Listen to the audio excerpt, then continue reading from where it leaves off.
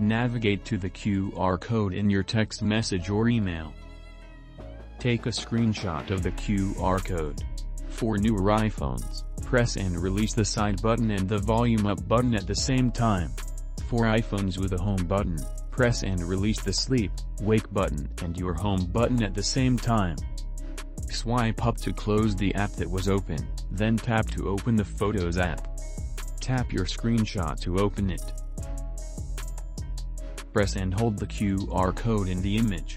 Sometimes your Photos app will automatically detect the QR code, and will scan it before you enable live text.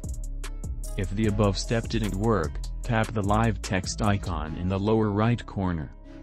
Press and hold the QR code again. When the QR code is read, a menu of options will appear.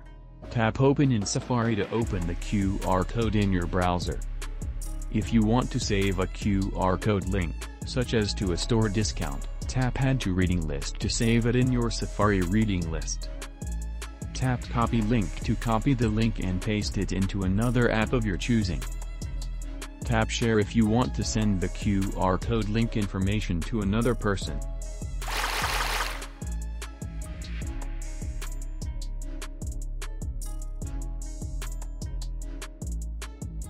You